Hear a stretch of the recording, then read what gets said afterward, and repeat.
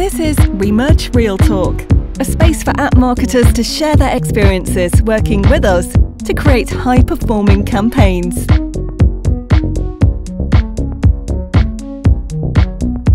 Find out what we've discovered together. Thank you very much for having me. Alex, I work at Socialpoint. We're part of Take-Two, and at Socialpoint, I head the marketing for the live games, Dragon City, Monster Legend. We're working on different fields, and I've been looking into retargeting for the past 18 months for Socialpoint, which is a good introduction to what we're here to speak about.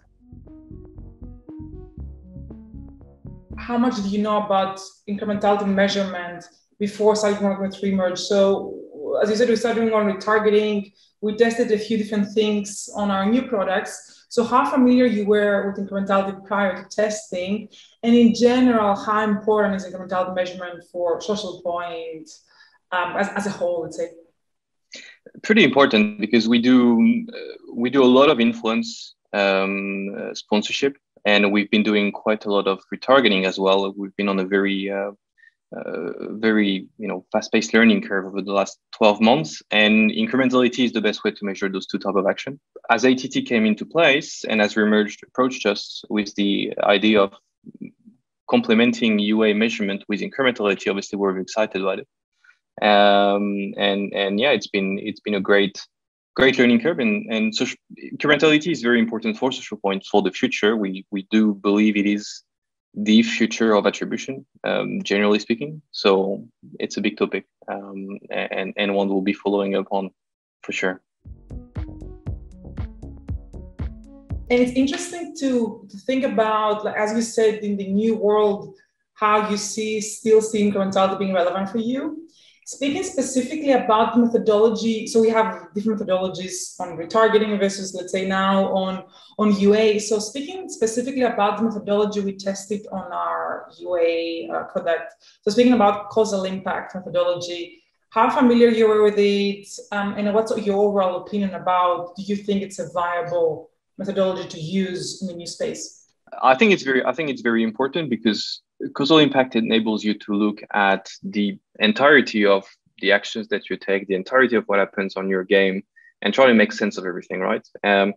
Today, we're spoiled to have the level of granularity that our attribution gives us, but it creates two different worlds. It creates the organic world, and it creates the marketing tracked world. Incrementality kind of removes the walls and the differentiation between those two worlds and give you one big answer. So we've been using a lot more of it as we aim to have our UA activity measured with media mix modeling rather than with direct attribution. And we find it obviously fascinating to understand how our marketing actions are having an impact on tracked and organic installs. So everything, around K-factor, brand recognition, all of this, you have the keys with causal impact to be able to measure them, when with direct attribution, with probabilistic or deterministic attribution, if it's outside of the attribution window, it kind of doesn't exist.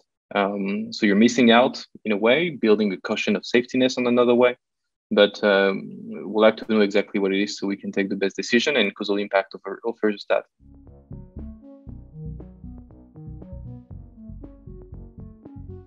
And besides the methodology, in terms of how we execute the test, how we did the reporting, what are the things that you really liked about the execution of the test, and especially given the circumstances where there was so much uncertainty in the market, and a lot of things we figured out together? Yeah, and as you said, we figured it out together, and I think that was the highlight of the test. You approached us with this idea at a time where it was at the forefront of our experimentation pipeline. We had been working together for retargeting, and our view is that people active in retargeting have mastered incrementality, because in retargeting, this is the only way to really do it properly, to really understand what is incremental. Because your users are doing things organically, and you need to find out what is driven by your marketing dollars and what would have happened irrelevantly of whether you would have spent marketing dollars or not. We like to think about our partnerships as extensions of our team, and we found that working together. The fact that it was shaped to be a win-win, the fact that we shared the risk, the fact that there was a lot of transparency in the exchanges of the model, and the fact that there wasn't only sales teams speaking to each other, but most of the time scientists speaking to each other is a good proxy to how interesting this test was, because it's not often that our marketing analytics team, maybe that's a shame, takes part in our discussion with partners. In terms of the more on learnings, takeaways, what do you think is relevant for other marketers that would be testing a similar solution? What would you like to share as a summary for other people to learn from your experience? The fact that scientists were predominant in those discussions is an highlight, and is representative of what incrementality is, which is a difficult thing to really understand, a difficult thing to trust, and something that is significantly different from what current marketers are used to. So I would encourage anybody to have their scientists going alongside this, because as a UA autonomously, you could be put off by this new methodology. It's miles away from what you're used to.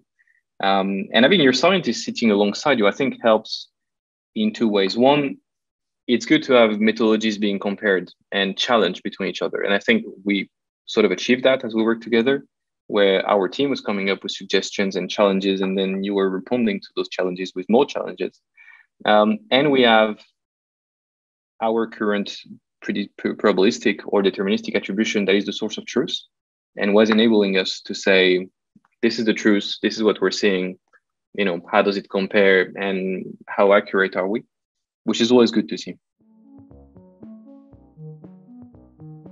How you see the overall relationship with Remerge evolving as we move on OID, and potentially how do you see some limitations you see on scan attribution, or in general, how you feel about scan attribution, and any thoughts on that? I'm very, very dubious about SKAd. It is too immature to be something we can pour millions of dollars of investment into a campaign and being measured by this specific tool.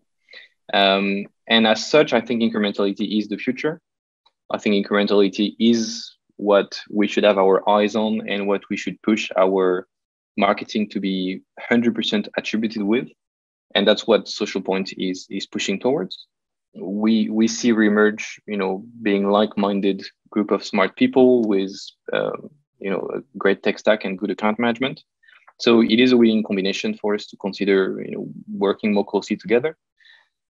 I'd say that nothing beats the current granularity that we have today. We're spoiled on Android to still have deterministic, and we're spoiled on iOS so far to have still probabilistic attribution. And until that is there, it's still the best way, I think, to do user acquisition. So we'll be leveraging this as long as it lasts.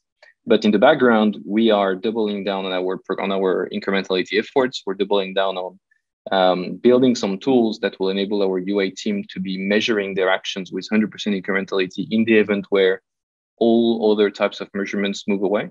I'm quite convinced we will be working again together with 100% incrementality-driven campaigns.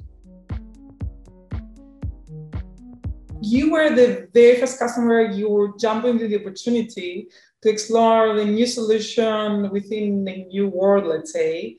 Why was that the case? And is this a reflection of how Socialpoint in general wants to innovate and test new solutions? Or how do you feel about you gaining a first mover advantage in a market where it's still shaping?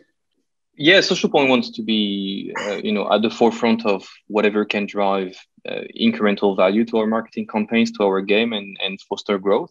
We've been very active on in-house programmatic activity in the last few years. We've been active on retargeting, and that has served us well. And that enables us to see ATT under the prism of an opportunity rather than pure threat. Because we do believe that, on iOS, ATT is finally leveling up the playing field for people that have an internal DSP versus people that choose to educate their buys for UA with a device graph. First mover advantage is something we're looking for, not at all costs, but I think in this case, incrementality is something people should have on their radar, because I do believe it's going to come. I do believe it's going to come to that. And I do believe that it is a good complement to SKAdNetwork. The challenge with incrementality is that because it is so different, it is good to see that with some comparisons. If you have a partner that gives you an incrementality result and you've never heard about incrementality, it's very hard to trust it. We're fortunate to have today two things to compare incrementality results with. In this case, it could be, for instance, Remerge results and our internal results that we could compare. And then we still have our attribution, whether it is deterministic or probabilistic, that we can compare to. So you have two sources to compare incrementality. It builds up confidence in the model you're using for defining those results, and it builds trust, which is the most important thing under the UA team, to believe that what they're seeing is the source of truth and that incrementality can be trusted as a way to optimize their campaign. So I'd encourage people to put that in front of the UA team as early as possible, because when that comes, and provided that you've lost the source of truth that you consider you currently, is the one and only that you're looking at, it's going to be a tough learning curve. Smoothing the learning curve by introducing those new techniques as early as possible is probably a win. Awesome. Thank you so much. It was a pleasure chatting with you. It was a very insightful conversation. And thank you, everyone, for listening. Thank you, Emma. Looking forward to the future. Thank you for watching Remerge Real Talk. To find out how we can boost your app's performance, click on the link in the video description.